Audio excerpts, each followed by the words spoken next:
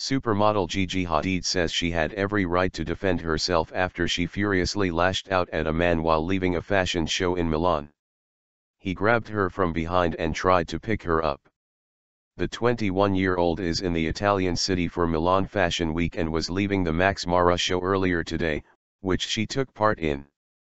However, as the model made her way to a waiting car hand in hand with her sister Bella, the man, believed to be serial prankster Vitalii Sediuk, grabbed her, taking her by surprise and forcing her to fight him off. And after the incident, Gigi took to Twitter to defend her actions, saying the prankster had no right to manhandle her.